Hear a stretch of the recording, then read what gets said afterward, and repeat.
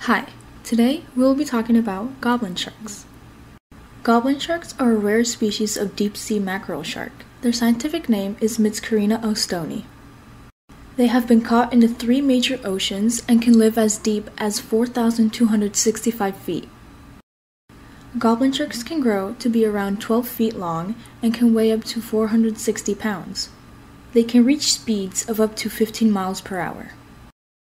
One of the very distinctive features of the goblin shark is its long snout. They also have pale pink skin. However, their most interesting feature is their jaws.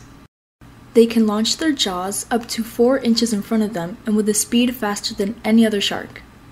They do this because they live in the deep sea with no light and they can't see where their prey is, they can only sense it. So, with these extending jaws, they have a larger chance of keeping their prey in their mouths.